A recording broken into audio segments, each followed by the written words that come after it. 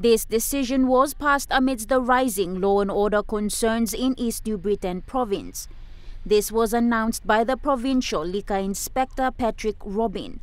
Present for this announcement were community development officers in the 4 districts, representatives of law enforcement agencies and stakeholders, as Mr. Robin stressed that the ban applies to all retail outlets.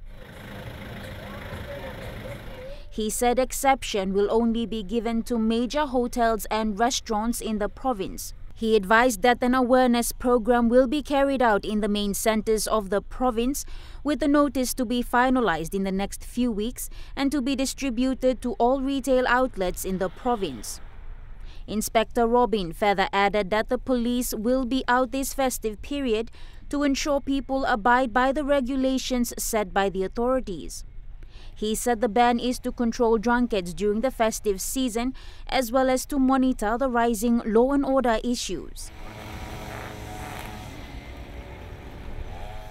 Natasha Voy, National, EMTV News.